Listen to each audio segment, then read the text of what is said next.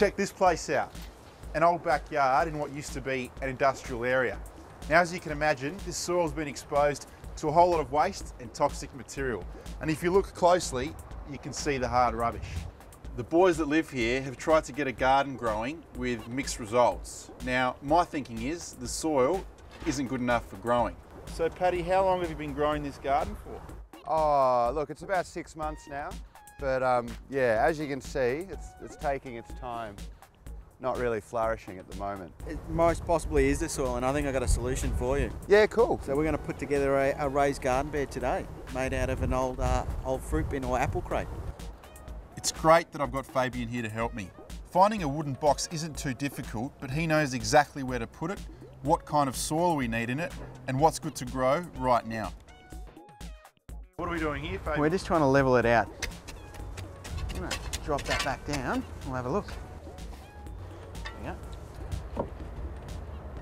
Looking good, Fabian. It's nice work, mate. So Fabian, what are we using here to fill up the apple crate? All right, what we need is 1 bale of hay or straw. We'll need half a bale of pea straw, half a metre of compost, some organic fertiliser, and then we'll also use some worm castings.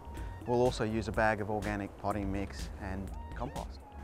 Could you talk to us a little bit about the concept of Little Veggie Patch, LVP? Yeah, the Little Veggie Patch company, basically we go in and install vegetable gardens for people. The other thing that we do is old fruit bins, which we've got here, an apple crate, where we upcycle. So therefore we grab the old bin and then we recondition it. We line it with some plastic just to add a bit of longevity to the life of the bin. And then we'll leave the bottom open for drainage. Raised garden beds work well in courtyards where potentially you don't have any soil whatsoever. So what are some of the environmental benefits of growing your own veggies? You're not having to go to the shop to necessarily to buy those vegetables, so you're cutting down your food miles. It teaches you about seasonality. It's not about being self-sufficient, it's about being sustainable and subsidising. So you're always going out there, go, all right, well, I've got some meat in the freezer, I'm going to defrost it, I'm going to make a meal. I've got some rocket outside, I'll go pick some rocket and make a salad, and then all of a sudden you've got a meal. And now Fabian's told us what's what. It's time to get to work. And you can use straw as well. The first step is just the bale of hay. Break it up into what they call biscuits. Yep. So. Ooh, I'm hungry. Yeah. Layer biscuits down the bottom. Just act as a filler more than anything. Now we go grab some compost.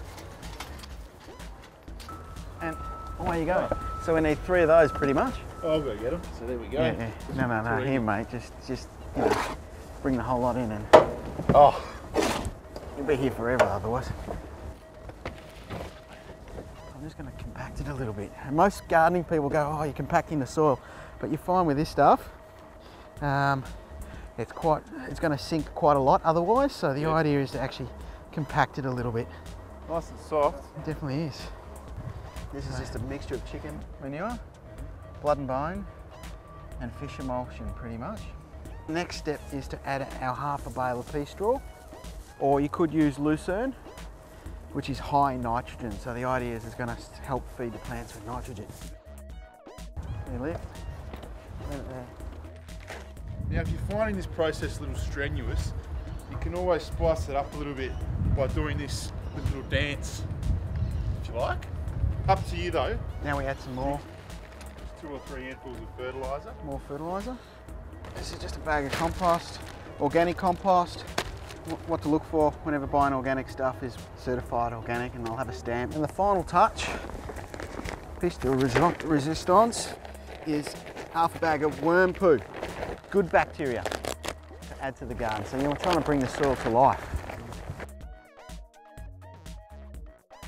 Fab said it's best to let the soil settle for a couple of weeks, but the boys are getting very impatient, so we're going to plant the seeds today.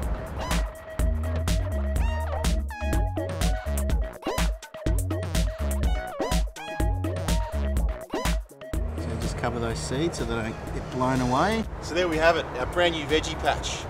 Fab's putting on the seaweed solution, and just in a few days' time we're going to see some sprouts, and in about 6 weeks' time the boys are going to have some much needed nourishment. See you later, Brent. Hey! See you later, Fab. See you, mate.